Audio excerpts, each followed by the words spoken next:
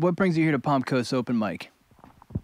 Well, I've obviously heard about this place. It's been a lot of movies. I just wanted to come down here and check out some talent tonight and, see what's happening. What do you guys got? What's going on here? All right, let's get it going. Move. Palm Coast, yo. I heard it's dope, man. What else can I say, man? Blazing hot, son. Blazing hot. Hey, listen, you want to know where the talent is popping off at? It's at Palm Coast. I tell you what, open mic night. Paul Testavérde, you sound like you're a prolific fellow. What do you do out there in L.A., and what brings you to Palm Coast?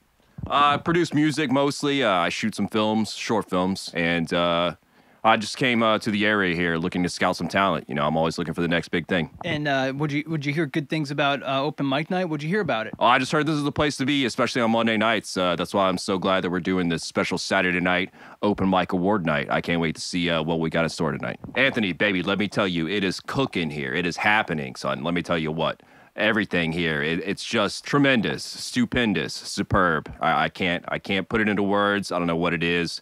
There's a certain vibe to this place. It's just very special. As you know, Anthony, I have my finger on the pulse of what's hot, what's cooking.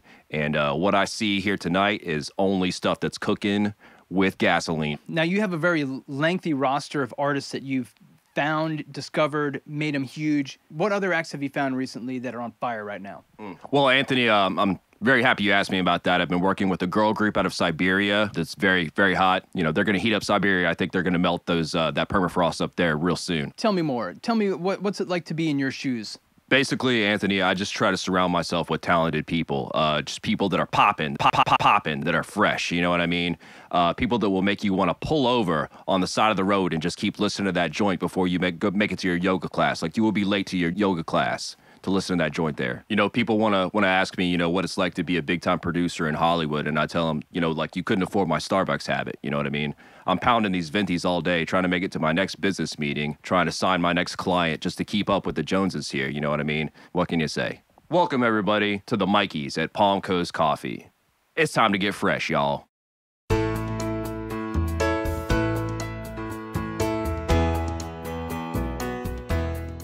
Tricky, have you ever been to the Open Mic Night at Palm Coast? I like to hang out in the rafters so nobody can really see me. I'm up there with, like, the rats and the pigeons. I like to drop a line every once in a while. I'll go on around, 1 a.m. after everybody is gone. I hate the paparazzi and all the fandom that I attract. So there's some real talent there, try to pick out the talent. And it's a real good time, My main man, Anthony, he runs a good gig, he runs a good show. We go way back. My life is incomplete in a way. The real thing that inspires me, it doesn't matter where I'm at.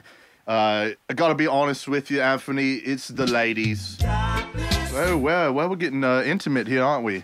I really just want to curl up into a fetal position and be held by my mom. She neglected me a lot as a child. So this whole performance, it's a coping mechanism of sorts to just really get past that. Most recently, there's a young man working behind the bar at Palm Coast Open Mic Nights by the name of Patrick.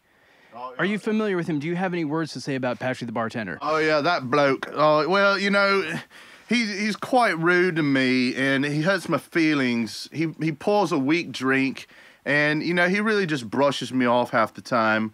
I think it's because maybe my dreads smell bad or something. I really can't stand the guy as of now. I asked him what the drink special is, and he says, well, I got just the thing for you, Tricky. It's called the Magic Johnson. It gave me a sour stomach, worse than like a sour fish and chips. There's always a line in the bathroom, and I had to go out back behind Mullet Bay's dumpster. I'm really quite ashamed of it. My main mode of transportation is a Razor scooter. I got a flat tire on it lately. So I've been having to bum rides from my mum. It's a rainy day, and I don't feel like riding my Razor to the studio. And I said, Mum, can I bum a ride to the studio from you? She said, yeah, Tricky. Yeah, hop in the van. My mom calls me Tricky. It's what she named me at birth. Here we are in my mum's van, and we're on the way to the studio, right? The van comes to a stop. Here we are at a bloody Great Clips. And I'm like, hey, Mom, the studio ain't inside of Great Clips. And she says, Tricky, today's the day you cut them bloody dreads off. I said, well, Mum, toodaloo.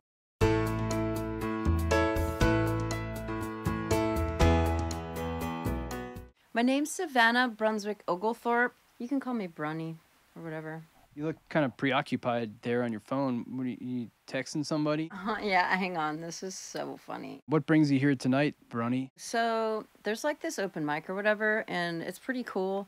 The guy that hosts it is like so cute. Oh, you got a crush on the host of open mic? I mean, it's whatever.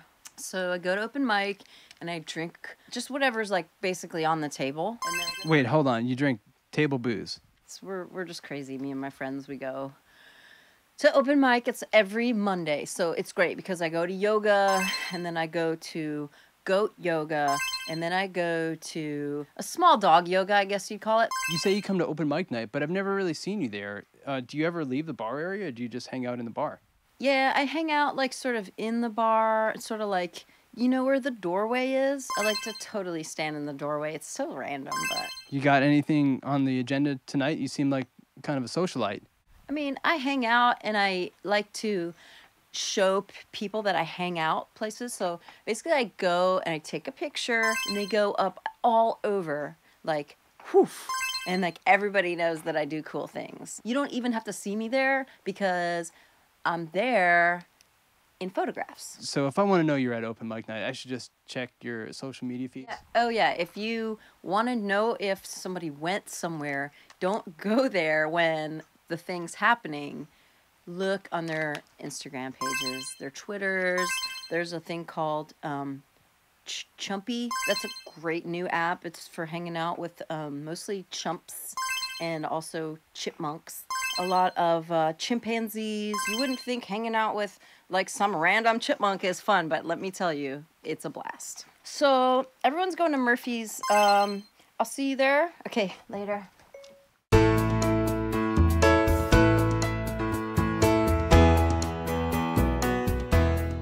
I don't know where I'd be without my man Steve here.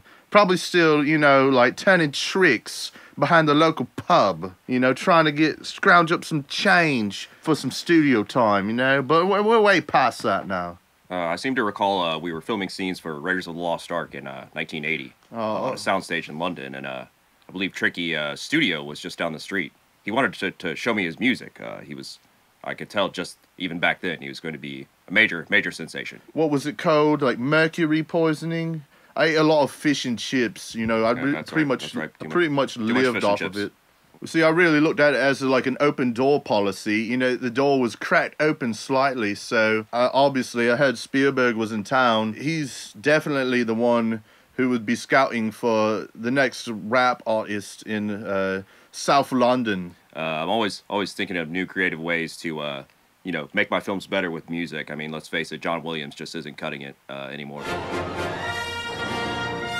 We're moving forward to the future here with Tricky Sanchéz. If we could kind of keep this on the wraps, he's the man who smuggled me over to, you know, Sea Island over here. I'm quite comfortable. You know, Steve, I really think the flat bill look is suiting you quite right. Steve. Has open mic night inspired any of your films, Steven? Oh, absolutely, 100%. The Goonies was directly inspired by open mic night. Inspiration can strike at any moment. There's been plenty of times where I've had a eureka moment. I thought you were about to say urethra moment. You know, my latest single, Live from Rafters Alleyway, you know, it's a smash hit, and I couldn't have done it without open mic. Have you heard of the Carth of the Cowboy? I have. I do have some experience with the Carth as well from all my hospital visits. In 1981, when I was filming Raiders of the Lost Ark, I was on the verge of exhaustion in Tunisia. Yeah, you really got to keep some Ritz peanut butter crackers on you at all times. One of my more well-known films, Rush Hour 2, was directly inspired by a night at open mic night. You know, one night I saw two guys performing. One was Asian and one was black, and I just thought this would make a great buddy cop comedy. Steven, what's your favorite scene in Rush Hour 2? The karaoke scene in Hong Kong is absolutely massive, and I just wanted to pay a little bit of tribute to the Hong Kong karaoke scene, as well as, you know, showcase a little bit of our actors' talents in the film. Yeah, I really think, you know, Chris Tucker, he's got quite some pipes on him. I'm surprised that didn't launch off a whole solo singing career for him. He and I need to sit down and maybe do a side project. He's a man of many talents.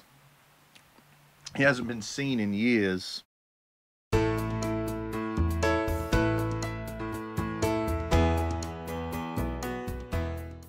Thank you for taking the time to talk to us tonight. Why don't you start with an introduction? Who are you?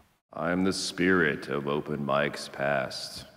What are you going to tell us tonight? Do you have any wisdom that we've forgotten? Anything from the past that needs to be remembered? There are many performers who are fondly remembered, and some who are not fondly remembered. Many years past, a performer would appear every Monday, silver hair and the darkest of trousers.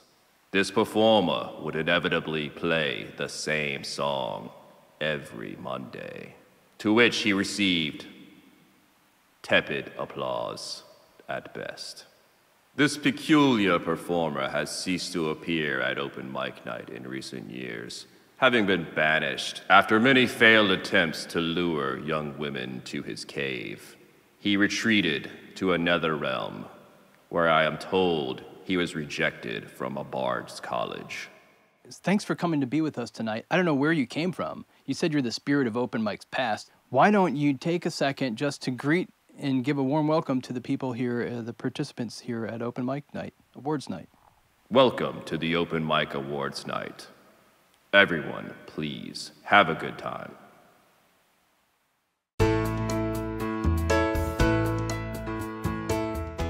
My name's Eloise Blunderbuss, and I work for a very prominent label. Basically what I'm responsible for is finding that new talent, that raw edge, you know, because I can define the undefinable. St. Simon's Island has the air of mystery, of magic. A lot of artists that are just so buried deep in their hurt and their pain and their passion.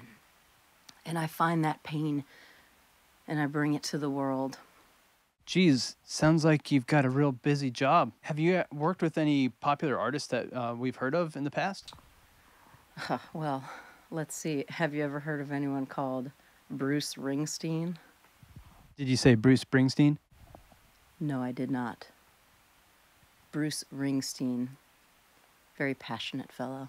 Who else? Do you have any other artists you've worked with that we may have heard of? Well, have you heard of the Ramones? Sure, yeah. Everybody's heard of the Ramones. They're a very famous punk rock band. They're great. Not those. These are the Ramones, like M-O-A-N-S. The Ramones. I can't say I've ever heard of them. Should I have? Yeah. Everything has its time. And my job is to find that time for that everything. See what I'm saying? Where do you live currently? Have you ever been in a yurt? So I've got a few yurts all over the world that I like to divide my time in. And then I like to go to open mic at Palm Coast and find talent for the world. Do you really think Palm Coast has talent for the world? Have you found any there? Yeah. Time is nonlinear. Great. Would you like to say a few words to our guests tonight at the Palm Coast Open Mic Awards Night? Let me tell you, you are in for such a fantastic episode of entertainment and expressionism to the point where you feel like your own emotions are being expressed for you through someone else. And that's what you're in for this evening. This has been fantastic.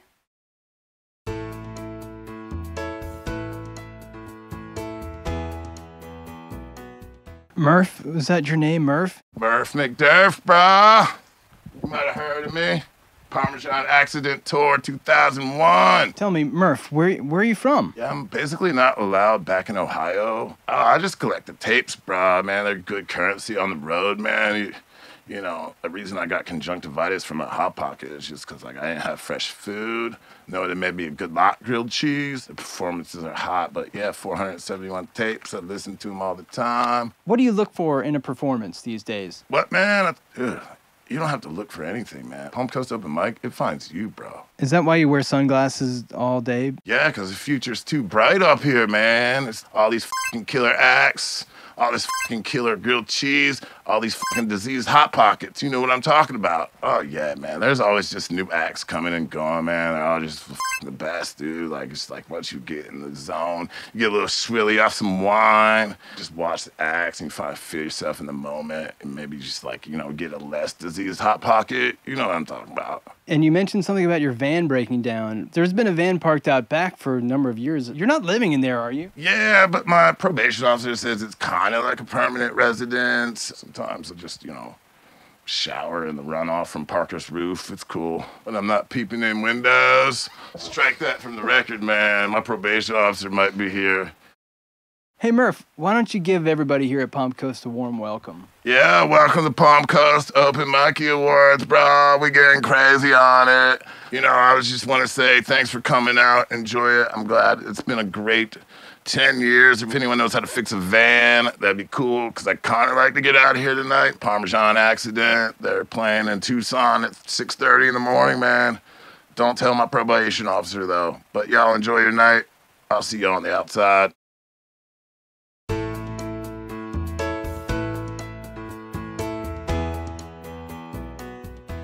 CalvinClay Gibbons. That's my name, don't wear it out. The story I like to reveal, starving artist, very fashionable. I like to wear scarves, but I don't like to, you know, I don't like it when I have to wear a scarf. Grew up in a high society. My mom, she neglected me. I really wanted to get an icy and a hot dog, and I heard there was a nice hot dog place down by the Pier Village. I wrapped up in my mink coat, and I got on my Vespa, and I rode down to the pier. My eyes wander. I heard this music, and you know, that's my second passion is music. Celine Dion, my favorite artist. I heard this booming bass, and I stumbled by the young lady with the turntable. Palm Coast Open Mic really has what I like to call awesome sauce. And they've got so much of it, it's just, you know, spilling out the top and just like blasting in your face. I've lost my train of thought. Can you Probably from all the times I was dropped on my head as a child. My mom drank champagne for breakfast every morning. I've got nothing but well wishes for everybody, especially those great patrons of Palm Coast and the Monday night open mic. You've been keeping it going strong for 10 years straight, and you have your fans to thank. And of course, your hard work, Anthony. We couldn't have done it without you. What are you doing with your finger?